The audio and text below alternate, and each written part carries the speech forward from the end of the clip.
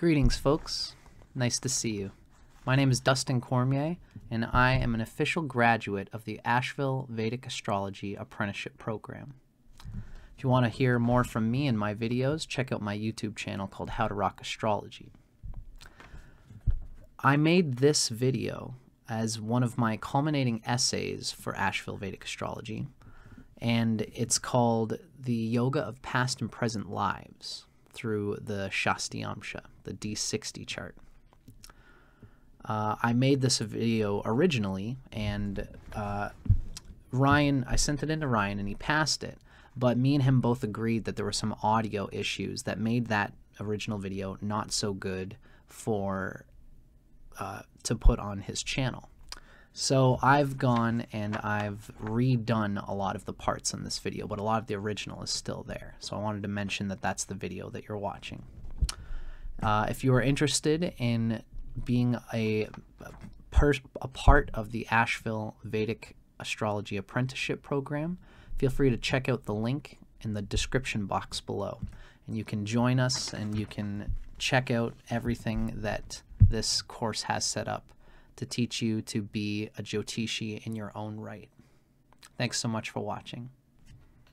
Hi there, folks. This is my second semester essay entitled The Yoga of Past and Present Lives, as seen through the D60, the Shastyamsha.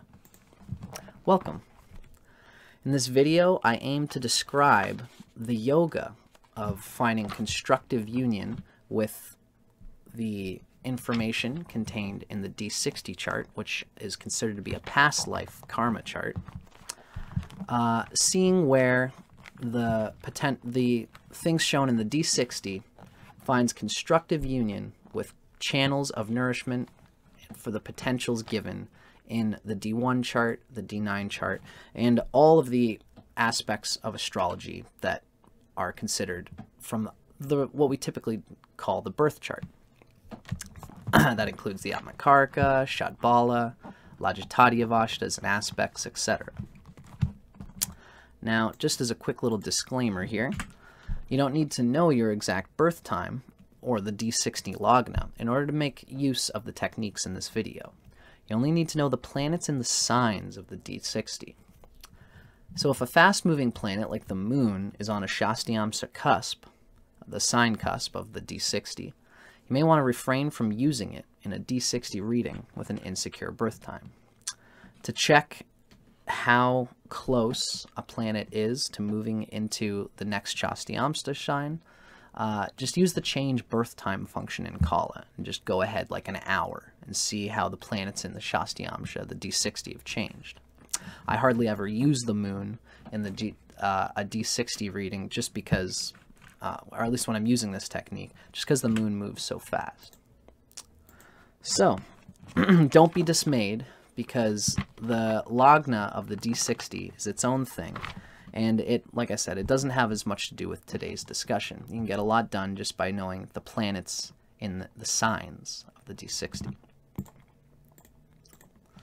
Now, these are the Shodasha Vargas. You might recognize it from Kala. Brihat Parashara Horashastra lists 16 important Vargas. Shodasha means 16 in Sanskrit. Now, this is some kind of background stuff. I've just got to give it short thrift because we don't have much time. There are 5 groupings of the Vargas given by Parashara. Each group corresponds to one of the 5 Panchatattvas, or the primordial elements. Pancha means 5. Tattva means primordial elements. We know these from Ayurveda. Now, the D1, D2, D3, etc., all the way to the D12, corresponds to the Akasha, ether element. We're going to keep talking about how the ether relates to the Indriyas, the things that directly influence us that we can immediately use in this incarnation, our potentials. And there are others, as we're going to see here in this little table here. There are other ways, there are other Varga groupings between these two, but the D60 stands alone as the corresponding Varga of the earth element, which, according to Ernst Wilhelm, shows the reality of what each of us as individuals can manage within the limited time, energy, and resources available to us. Parashara calls it a general indicator of karma. Now, most translations of Parashara's Hora Shastra talk about the D60 technique of Shastyamsha deities, which is important, but it's not relevant to this video as much. I'm using the Shastyamsha in a regular Parashara astrology way, just like any other Varga. Often described as a way to fine-tune the indications of the main birth chart, some authors describe it as being more. I describe it as the spine of the birth chart in my own words, from which the other limbs branch out. In the same way that we can't move our fingers without it being connected to our spine, so in the same way, we can't express the potentials of the Rashi chart, the birth chart, Shadbala, the Atmakarika, etc., without energy being available from the D60 chart.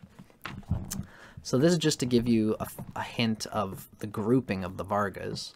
We have the Panchatattvas here on the left, and as well, different astrologies pick out of these Vargas in order to describe different things. For example, in Shadbala, particularly the Sthanabala part of Shadbala, we employ 7 Vargas in particular to calculate a planet's strength.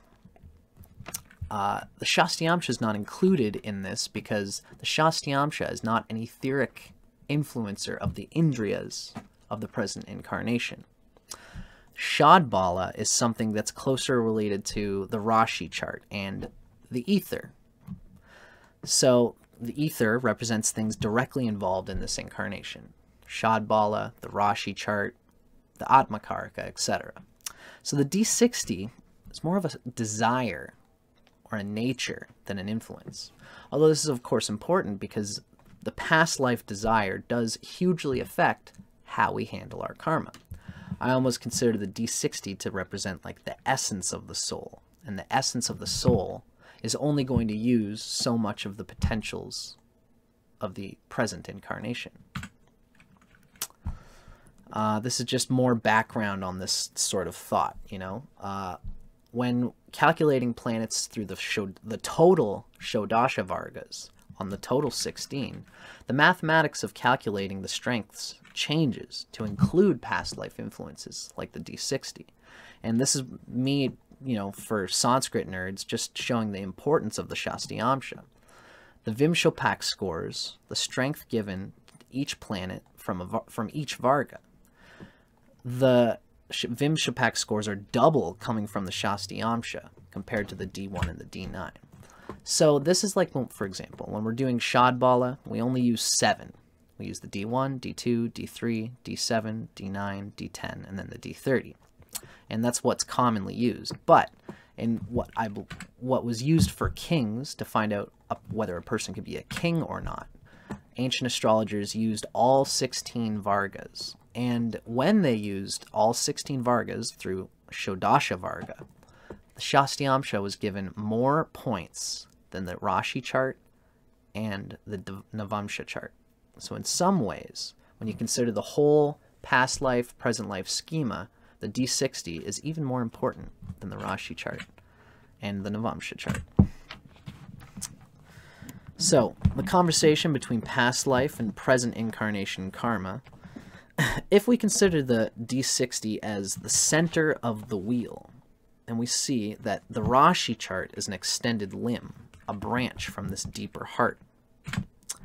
I also like to show this. The D60 is kind of like this set past life karma that we bring from our past lives, and each incarnation will be slightly different. Each Rashi chart has different indriyas, different potentials. But using this logic, we can consider that the life path of an individual is like a spinning top. The changing face, the changing opportunities, spins on an unmoving center. That is the Shastyamsha. That's kind of how I like to think about this when I talk to my clients about these past life influences. I kind of explain that this is, you know, if a person has something like K2 in whatever sign in the D60, I say, this is something that you've been doing in your past lives for a long time, especially K2, because that's a past life symbol as well. So if we find a birth chart, can sometimes show potentials in this life which open channels to the soul's essence. So this would be the D1 is this life, and then the D60 is the channel for the soul's essence. Or we should say it is the soul's essence. Sometimes we find the D1 in the Rashi has an open channel for the potentials of the D60's soul essence. For example, we see a Leo rising here. They've got the sun exalted in Aries in the 9th house.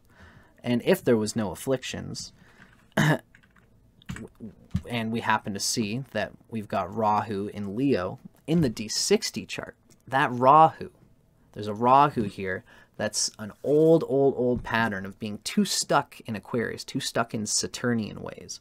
And it's trying to open up to the joy of the Leo, of the vital soul.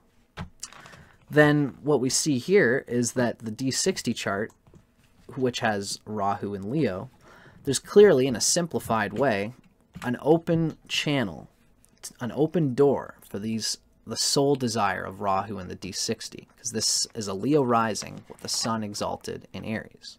Now, of course, you know, there are times when, even in this case, a person might have debilitating things that ruin that.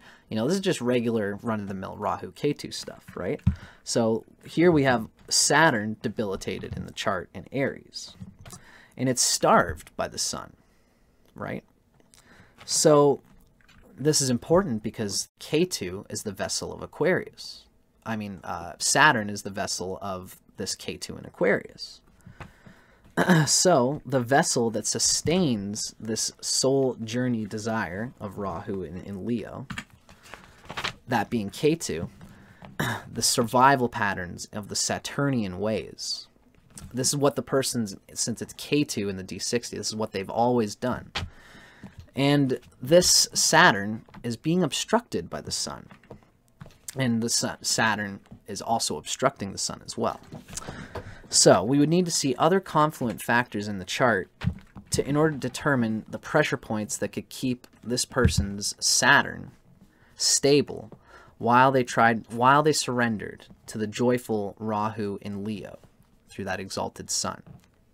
Right? So this is, again, this is typical Rahu Ketu stuff, but that you might be familiar with. But the concept of the past life of the D60 is giving another dimension. For example, now, let's consider that this person's Rahu in the D1 chart is in Capricorn. So now this person's present Rahu is in Capricorn, which is obviously something that they need to work on and move towards. What's more is that, in this case, Saturn happens to be the Atmakaraka.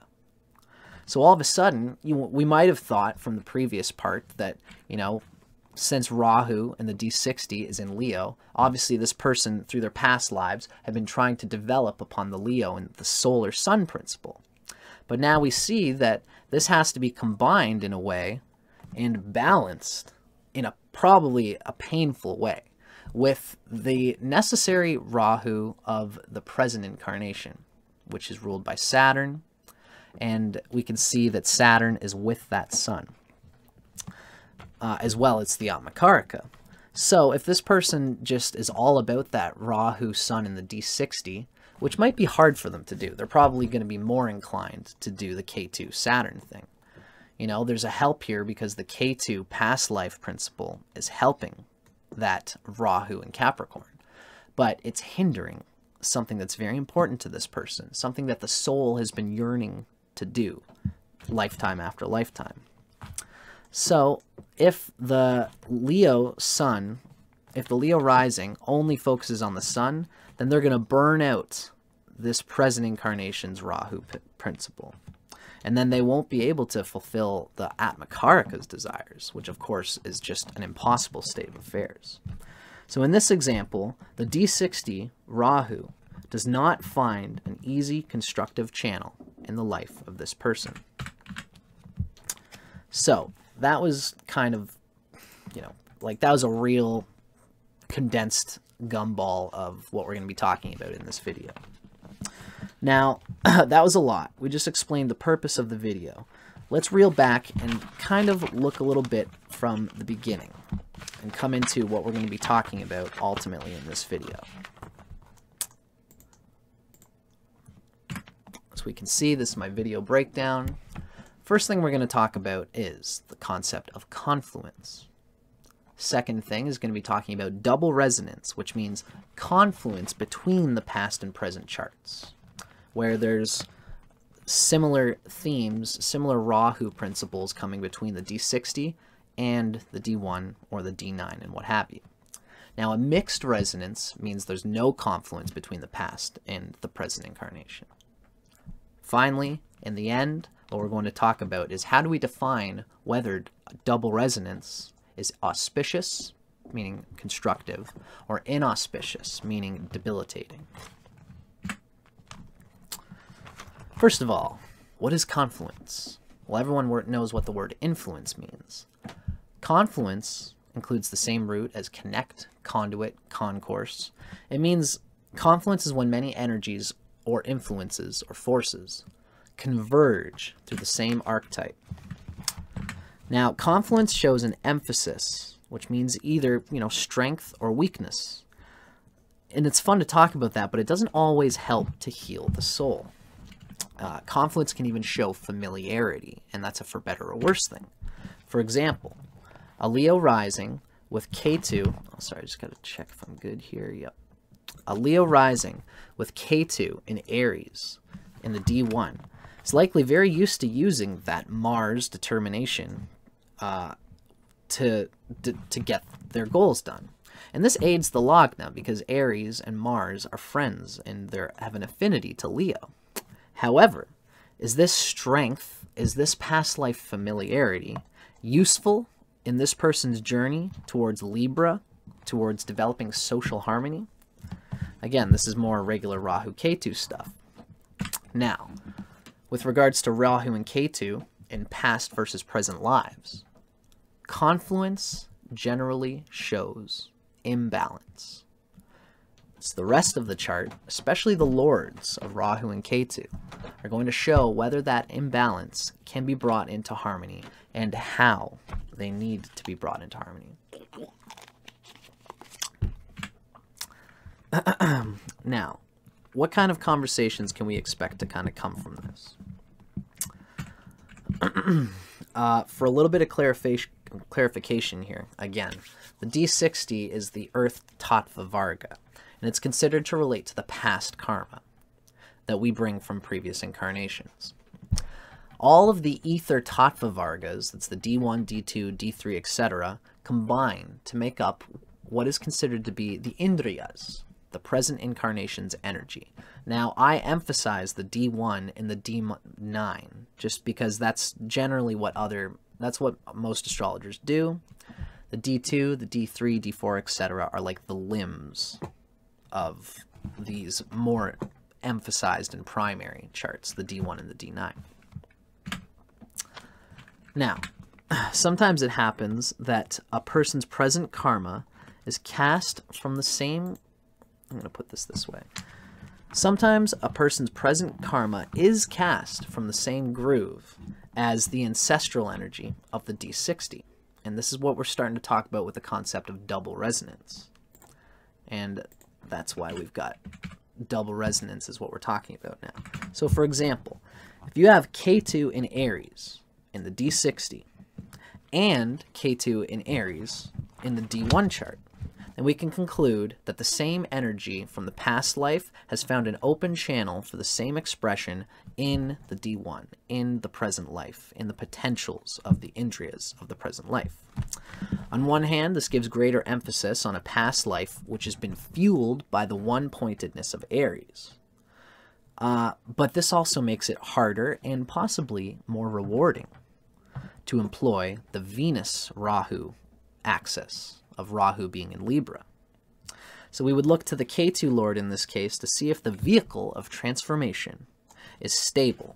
In this case, that'd be Mars, because both of these K2s are in Aries. Whether it's stable or not, the client will still be wanting to get away from it, because of course, K2 is a dissolving vehicle of transformation.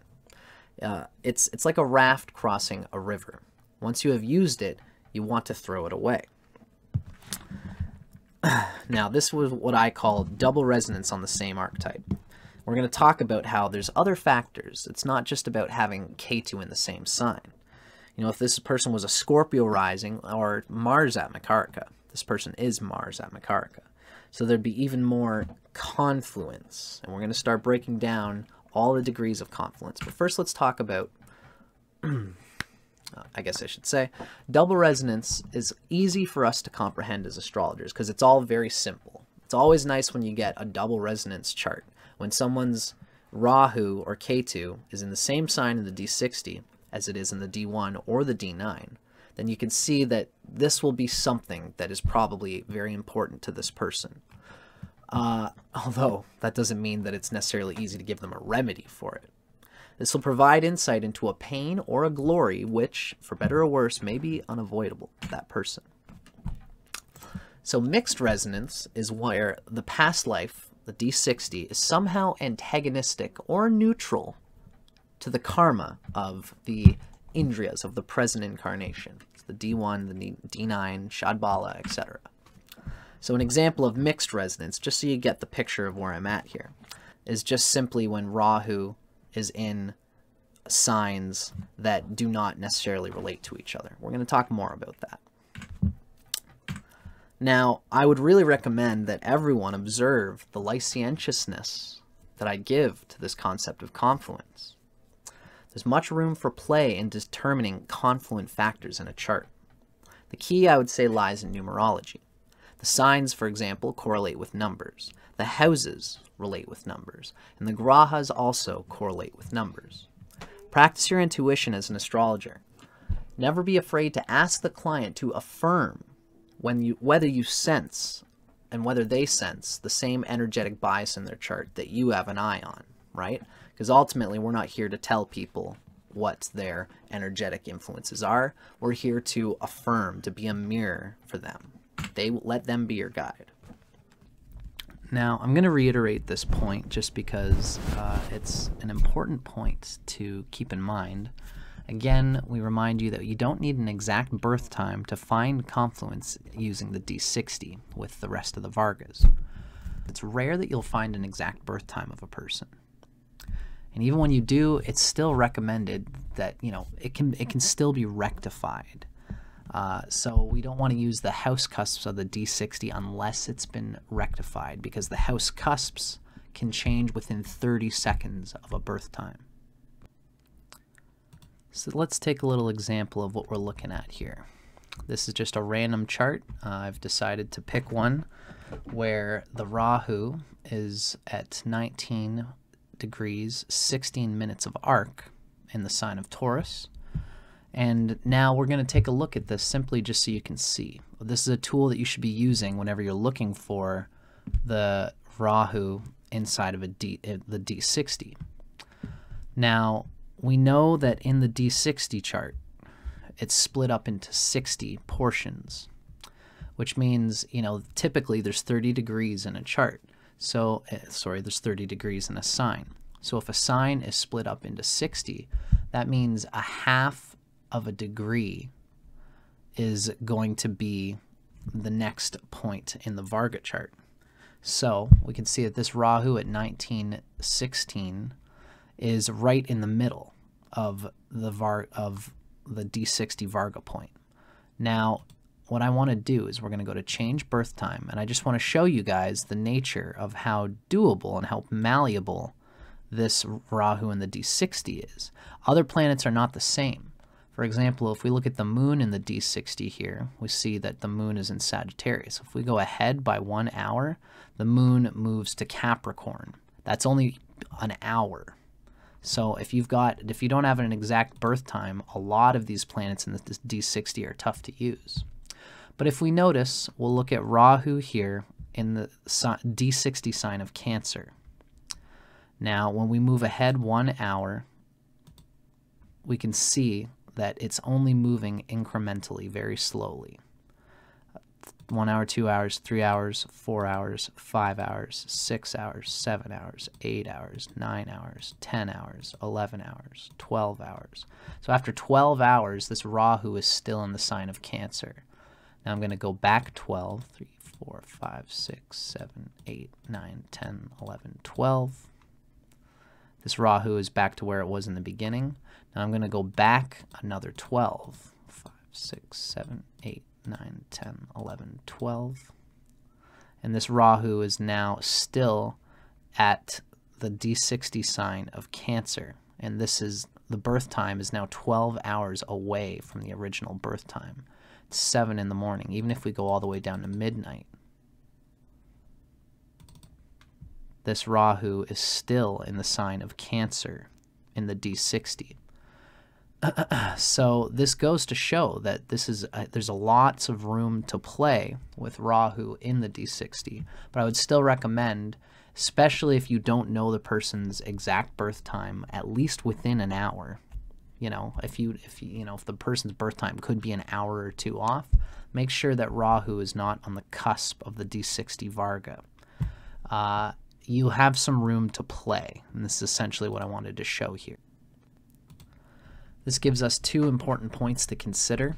Really, the first being that you do not really need an exact birth time in order to play with the D60 chart. I'm talking about within minutes. Like if you aren't sure of the exact minute a person is born, you can still play with the slower moving figures such as Rahu and Ketu in the D60 chart. I would also, the second point to be made here is that we can't use anything that moves fast, especially the Earth spinning on its axis is the fastest moving astronomical figure. So we cannot use the Lagna in the D60 chart or any of the cusps in the D60 chart or even the moon for the most part, unless you've done a concise birth rectification. Birth rectification is a hairy process. You'll have to pay somebody to do it, but it's worth it if you're interested in getting into those finer details of the D60.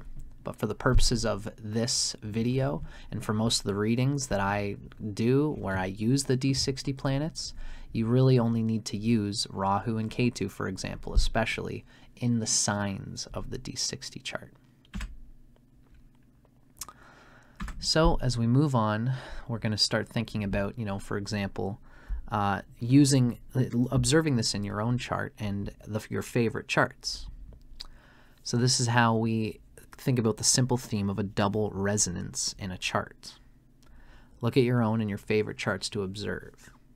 Are the Rahu points between the D60 and the D1 on a shared axis, such as in this little example? The Rahu is on Aries in the D60 and also in Aries in the D1. Is the D60 Rahu in the same sign as the D1 Rahu? And does this give more emphasis to the Ketu troubles and to the Rahu soul desires? This is double resonance. Now we ask, is the D1 Rahu in the same sign as the D60 Rahu? The Shastyamsha. Is the D60 Rahu in the same sign as the D1 Ketu? This makes a confusion, and it can limit the expression of the D1 Rahu in the Rashi chart. This is what we call a mixed resonance, where they're not in the same sign. Although ultimately, again, it's down to the health of the Lord of Rahu and Ketu to define whether it does well. Now, these are very basic expressions of double resonance and mixed resonance when they're simply in the same sign. But it can get more complex, as we're about to find out. So, how would we really consider an auspicious double resonance as opposed to an inauspicious double resonance? What's the difference? What does this mean exactly? Usually, again, ultimately, all charts are going to probably have either a mixed chart or they're going to have some good auspicious resonance and inauspicious resonance. So, in order to go a little bit further and to define double resonance, as it's, we should further define what we mean here, because it's not often that the D60 and the D1 or the D9 Rahu Ketu axis land on the exact same sign. as in that other example where the D60 Rahu was in Aries and the D1 Rahu was in Aries as well. That doesn't often happen. So in order to go further, we have to go and talk about a certain way of organizing the planets and the signs. And this really comes down to the inauspicious and auspicious planets to the Lagna. This is something that is sort of kind of an intermediate understanding in Jyotish. And it's a subject that I go into in different ways. You can check out my Mula Trichona's video to see a bit about it. So let's consider. This is what I'm talking about. There's a duality between the fire and water Rashis and the earth and air Rashis and the planets that rule them. Have you ever considered this? This is what we're going to go to in terms of a deeper understanding of double resonance. Okay? Essentially, you know, just to clarify, what we're going for here is when Rahu is in a fire or water sign in the D60, as well as in the D1 and the D9, especially if Rahu is in a fire or water sign in all three of those charts, there's extreme double resonance happening there. Now let's explain exactly why this is happening. These are these two classic groupings of the planets. And you're going to see the logic that happens here.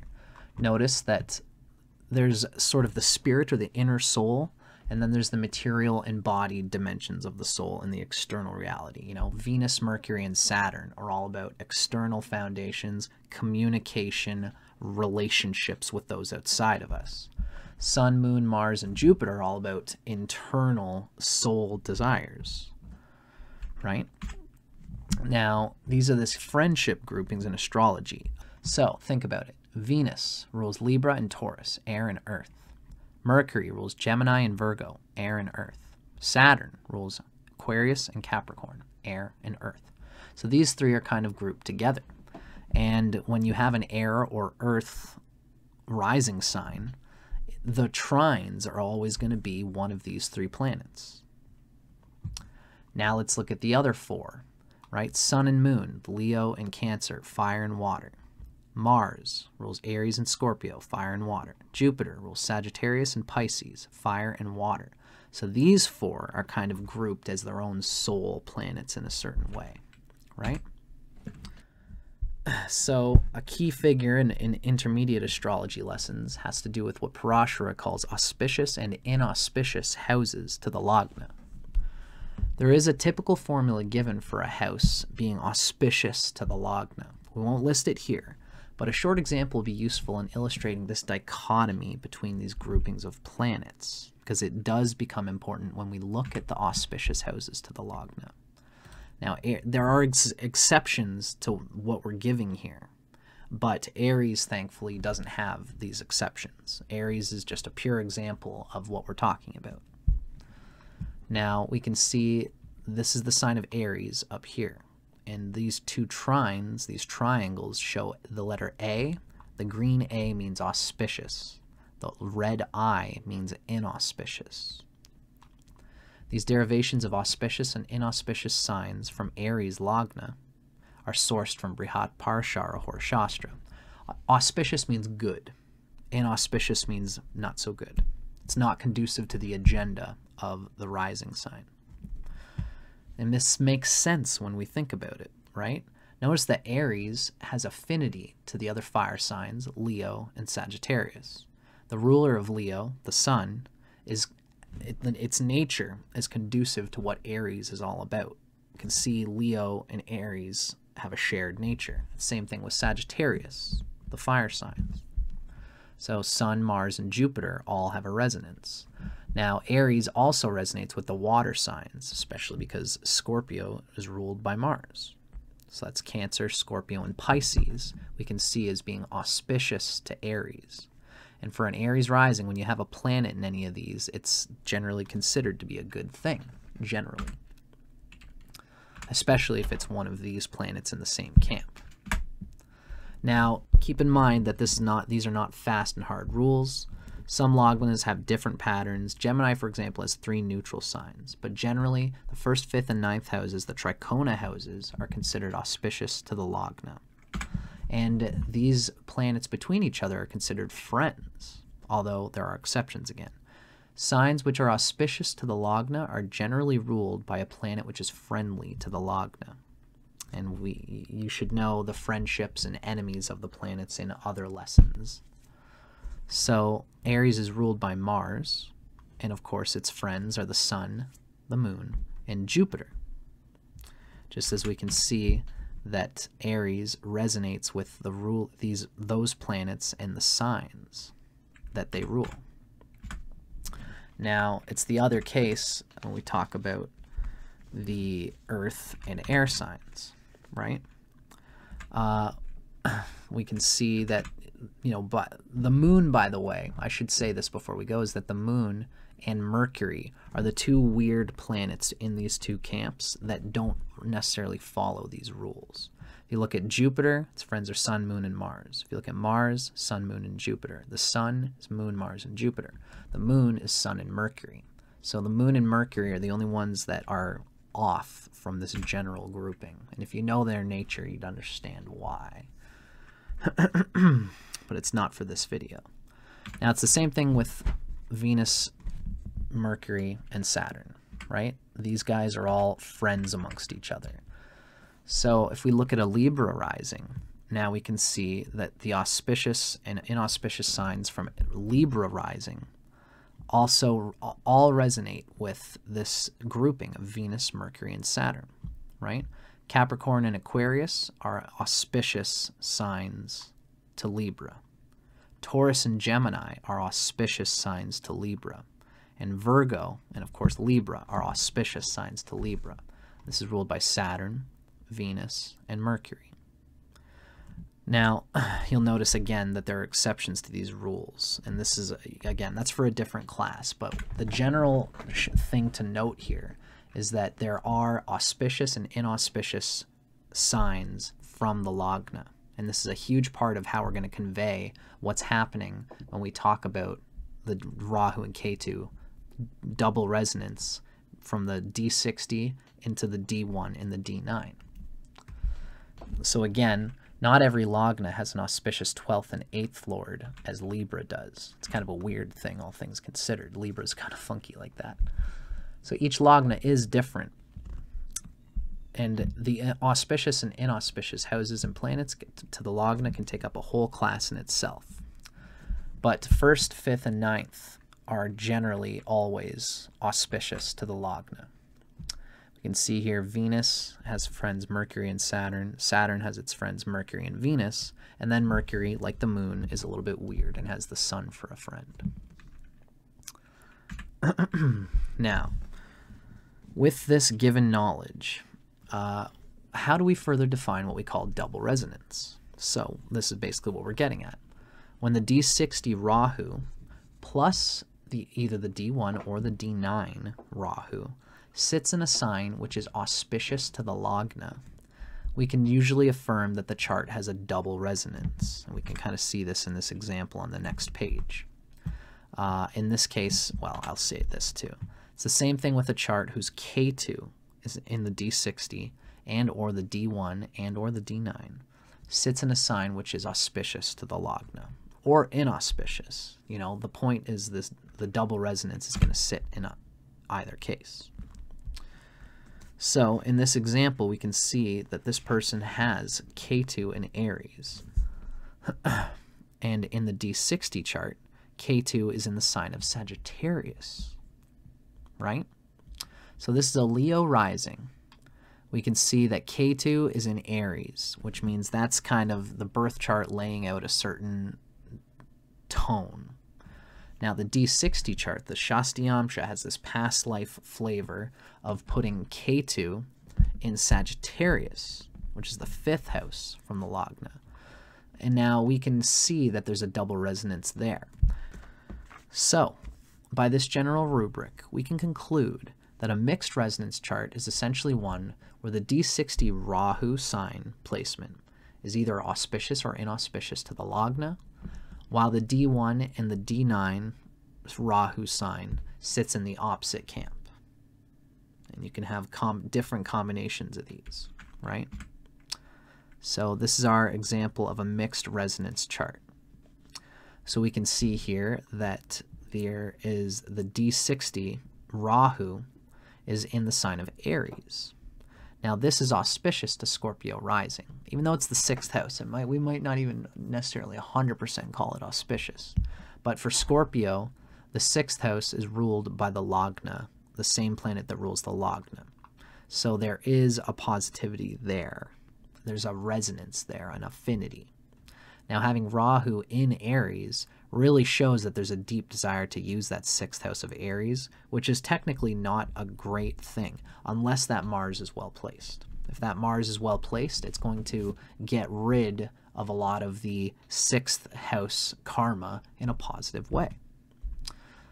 Now, this is a mixed resonance chart because Rahu in the D60 is in the sign of Aries, but Rahu in the D1 chart is in the sign of Gemini, and therefore there's not a double leading up to the same theme. It's a mixed resonance, right? This is what we're talking about. The Gemini to a Scorpio rising is not auspicious in the same way. It doesn't have affinity with Scorpio rising. Now, we could say we wish it was this simple, but the truth is there are many ways to configure this idea of double resonance. After all, the Lagna is not the only signifier of selfhood in astrology, although the Lagna and the auspicious and inauspicious planets to the Lagna is really the foundational basis for it, and it is an important aspect of this. So, defining etheric self points and life path. What is the meaning of this phrase? What am I getting at here? I'm really just talking about what we started at in the beginning, which is that the things related to one, related to the Rashi chart, all are this etheric physical life path. It's a funny, weird sort of turn of phrase because the idea is that the Indriyas, the etheric life path, unfolds our physicality in the physical world. So astrology considers the 1st house, the D1, all things by the 1, even the sun is considered to be the physical life path. It's the narrow gate through which all other influences of the chart must work through. And this also I would tag in with the Atmakarika. The Atmakarika resonates with this as well. Consider also that the D1 is defined as the Rashi chart, which similarly relates to the physical, tangible reality which all other Vargas must work through. Rashi is defined as a grouping. It's a collection of which is all, a collection of the data of all the other Vargas. Anything which relates to the numerology of 1, including the Atmakarika, tends to represent the etheric Atma, the vital constitution which our karma unfolds for us on this planet. All of the Vargas have to work through the Rashi chart. So these etheric self points, the self points are life path of the Rashi chart, and this includes, a lot of things given in Shadbala, although Shadbala uses the other Vargas as well. But Shadbala, the Lajatadya Vashtas, we could call these the Indriyas. These are what we can actually use and interact with in this incarnation. It's our Indriyas, it's our vitality. The life path of the Indriyas represents the vital pillars through which the dialogue between Rahu and Ketu expresses itself between incarnations. Because, really when you think about it, the D60, and especially the Rahu and the Ketu axis of the D60, shows the past life samskaras, the karmas, and the attitude which we apply to the potentials of the Rashi chart. Right? So what's this kind of look like? These are more of these dialogue points. Now, what you want to do when you do this, when you consider the Shastyamsha, is check whether the Rahu-Ketu axis of the D60, the D1, and or the D9 interacts with double resonance to any of these following important points. The Lagna Lord's sign and house position, also in the Navamsha, called the Swamsha. It's an important point. You want to check if the Rahu-Ketu axis lands on the Trikonas in their lords. You want to check if they land on the Kendras in their lords, because these interact with the consciousness a lot. Trichonas positively, Kendras can be mixed. Sometimes the Kendras are positive, sometimes they have a lot of activity that can be difficult to deal with, such as, for example, for a Capricorn rising, Aries rules the 4th house, and they have to constantly deal with that emotional content. Now, the Atmakarika is a very interesting point.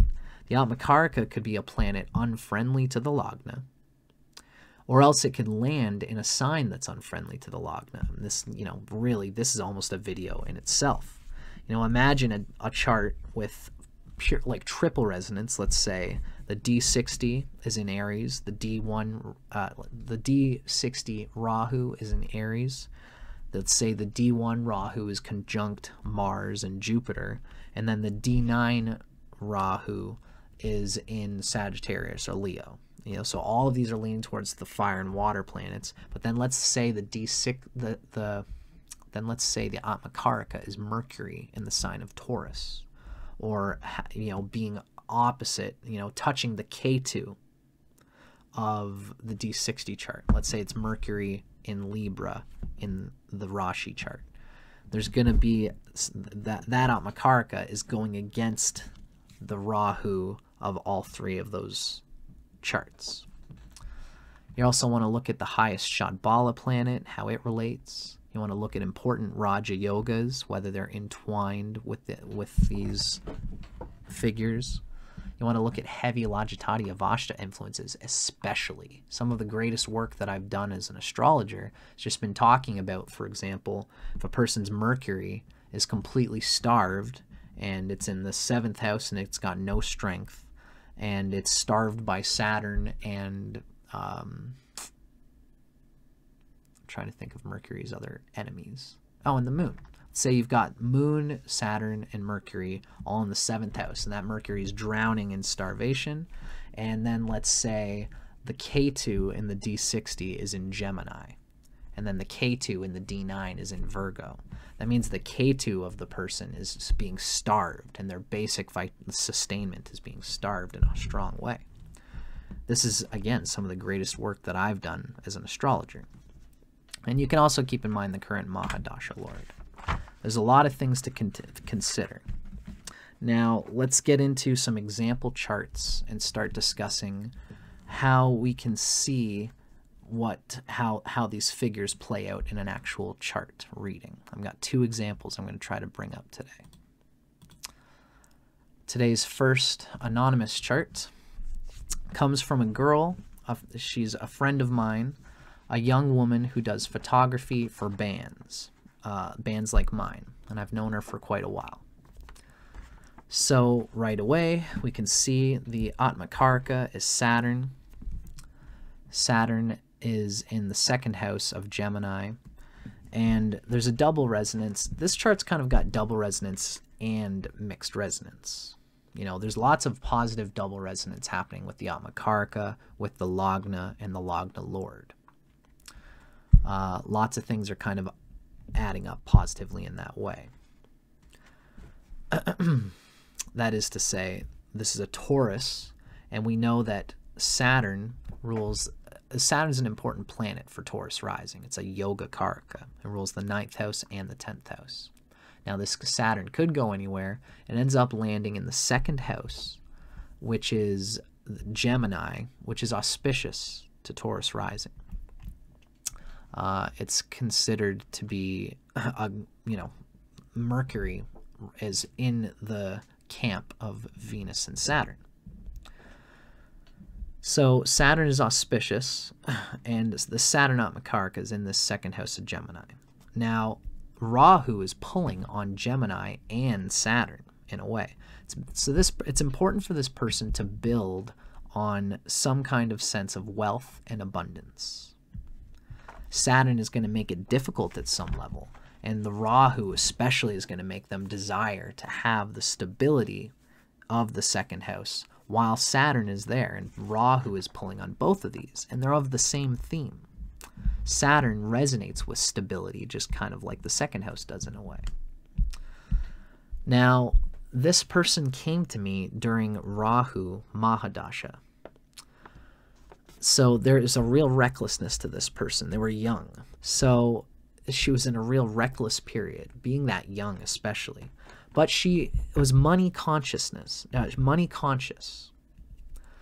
She had many opportunities for networking, an 8th house phenomenon, and which pulled her into opportunities that could increase her career. This person was well known to be a person who could get into shows even while she was 18. That's just the story of this particular person. Even when she was very young, she took on lots of opportunities to go and talk with people and shoot photography for these bands, and she was developing a name as a person who, and this would get her a bit of money, although she was still learning how to stabilize this thing. Ultimately, what really came out of this in a lot of ways was an 8th house energy. So you've got Pluto and Ketu in the 8th house of Sagittarius, the 8th sign from the Lagna, and the 8th cusp is there too. So at first, when I first kind of passed this over, it seemed to me like there was an 8th house instability that she was addicted to here, in a way that's not necessarily good or fortifying for her ultimately. Now, I could have, there's different ways I could have thought of this, and I think many astrologers would just tell her that you got to get a stable job and a stable career. And I did tell her this. This is something that she's probably really wants and would really satisfy her, because Rahu is here in the 2nd house with Saturn. But I realized that this is not merely just a reckless Ketu in the 8th fascination for her. Like instead of getting a regular job, she was going out and doing these gigs, and she didn't have enough money to really feed herself as much as she could and should, as much as anybody should. She would just go and rock and roll and do these gigs and occasionally get bursts of money from being a photographer for these bands. So this would get her money for better cameras and stuff like that, and she just kept kind of flying a bit higher in this way. It was also good for her career. Now, I had an idea that this wasn't merely strictly a reckless thing. We notice in the D60 and in the D9 that Rahu was in the sign of Sagittarius. Now, this Sagittarius is, of course, this 8th sign, where Ketu is in the D1 chart. There's a double resonance of Rahu and Sagittarius in the Navamsha and the D60, 2 very important charts. So this Jupiter was delighted very strongly from the Sun and the Moon. It had plus 1,200 points of Lajatadiya Vashta, this Jupiter, by being in the sign of Leo and by having an aspect from the Moon. So the Rahu of the D60 and the Rahu of the D9 both land in Sagittarius, which means they have to work through Jupiter, no matter how you dice it or slice it. And so therefore the 8th and the Rashi chart really, again, is the concrete reality of this person. So essentially the Rahu of the D9 and the D60 was working through the 8th and 11th Lord. Even though the 12th house cusp falls in Pisces, it's still considered to be the 11th house Lord, the 8th house and 11th house Lord of Taurus rising. Now this person, they had a mystical 8th house luck. They were interested in Jupiterian abundance, and they had that consciousness. They really have that manifestation consciousness. Now, what's interesting is that D9 and D60, K2 was in the sign of Gemini. So this shows a repugnance and a resistance at some level to the 2nd house. This is what makes this a tricky sort of reading. I couldn't just tell this person to go and get a job, stop wasting money and energy on this 8th house stuff, on this frivolous, ways of trying to find opportunities through like an unstable opportunism. At some levels, this joyful photography career and this sort of frivolous activity that she was doing it kind of did show that she was getting away from the Gemini and moving towards the openness and the faithfulness of Jupiter and of Sagittarius in that 8th house. And, you know, as much as the Rahu with Saturn in Gemini in the 2nd house wanted stability, some level of this she needed to find a balance in herself. I couldn't tell this person how to do it. They had to do it themselves. But I did tell them that this was a resonance that you're going to have to find a balance with. Sometimes that's all you can say. This recklessness at some level, she has to work out how to apply it in a way so that she doesn't let go of an important part of who she is, but she does absorb what she needs to absorb and to become to become what she needs to become. Jupiter is the Lord of abundance, even though it's an evil house lord to Taurus rising. So this kind of leads me to this slide, you know. Auspicious arcs must be guided to be used auspiciously. Inauspicious arcs must also be guided to be used auspiciously. Right? So ultimately, it's the channel of Rahu and Ketu and their lords, which finally defines whether a chart is set up to enjoy the fruits of mixed resonance. It all comes down to the lord of Rahu and Ketu, and in particular, if you've done other classes on Rahu and Ketu given by Asheville or other Vedic people, they'll tell you that Saturn is like the right hand of Rahu, and Mars is the right hand of Ketu. You can't really have a good Ketu if Mars isn't strong. You can't really stabilize Saturn. You can't really stabilize Rahu if Saturn isn't strong. Both of these are aspects of our energy field, whether we like it or not. You cannot employ one and neglect the other. And that is the important lesson here. Once this person, you know, their Mercury is well placed. It's their highest Shadbala planet, and it's got an aspect from its friend the Sun, and it can enjoy building stability. Although it will always feel insidious, as if her youthful, reckless spirit is dying on the conveyor belt of capitalism and dusty old Saturn.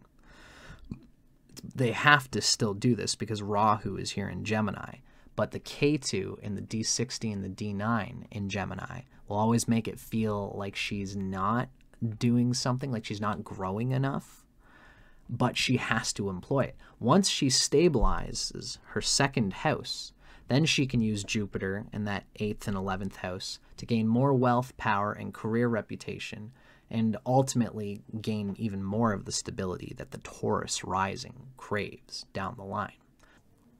So let's take a look at our 2nd anonymous chart. This is the chart of a middle-aged woman who was a nurse. She was a nurse who was on call a lot. She was so busy with her on-call work life that she didn't have much time to actually intimately bond with people in the way that she wanted to. Now, this is a chart of a Scorpio rising who had Leo in the 10th house, or I mean, Leo was the 10th house lord for all Scorpios, and the sun is her Atmakaraka. So already having the sun for an Atmakaraka for a Scorpio rising shows confluence towards the auspiciousness to the Lagna. And as well, that Atmakaraka sun was exalted in Aries. And Aries, of course, is ruled by Mars, which is also ruled by the Lagna. So there's lots of positive self-confidence going towards enjoyment of what one does with oneself and one's career and with one's general energy. Particularly because Leo is the 10th sign of Scorpio rising. So there was the career element of this was strong. Now, this was a woman who was really on call all the time. She had all the nurses in the hospital she worked at had her number, and she was basically somebody who could never really relax because there was always kind of little things happening, little bombs, not bombs, but things happening at the hospital that she just had to be on call for. So this was a woman who had double resonance. We can almost even call this triple resonance because Rahu in the D1 was in Libra.